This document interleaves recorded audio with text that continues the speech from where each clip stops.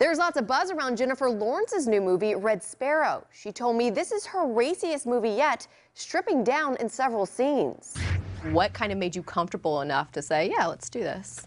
Francis. He was really the only one that could take this kind of daring material written the way that it was and be able to trust him to make it tasteful. Red Sparrow director Francis Lawrence worked with Jennifer on 3 of the Hunger Games movies, and he met her before she was hacked in 2014. Nude photos of her were leaked onto the web. Since then, Jennifer has been very outspoken about her fear of doing nudity in films, but she told Hot Topics this role helped her get her power back. And when it was done, I really just felt proud and of getting through it and empowered.